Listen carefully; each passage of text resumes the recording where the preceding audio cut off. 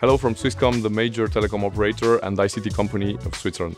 Today we welcome you at the Swisscom Digital Lab, our research space on the EPFL Innovation Park. This is where we leverage EPFL's academic knowledge to contribute to Swisscom's strategy. Notably, artificial intelligence and machine learning knowledge provide a strategic advantage to build the best network and to improve customer experience. Since 2016, we hosted more than 100 master thesis students and conducted around 20 research projects with EPFL research labs.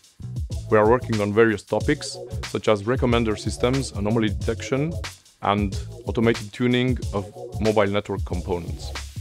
For EPFL and the School of Computer Science and Communication, Swisscom is an ideal industrial partner. They were one of the first to propose to our newly funded data science program master's thesis and have since done numerous of them.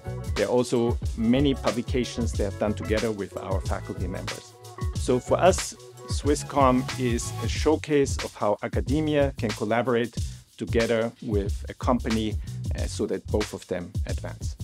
The goal is to reach viable and reusable solutions, both internally and externally, participating in the open source spirit of research. Bringing those state-of-the-art solutions to productive systems is not straightforward. This is why we have an intermediate team dedicated to foster data science adoption. At the Innovation Park, the Swisscom Digital Lab benefits from a vibrant community, an explorative mindset, and an open exchange between academia, startups, and other companies.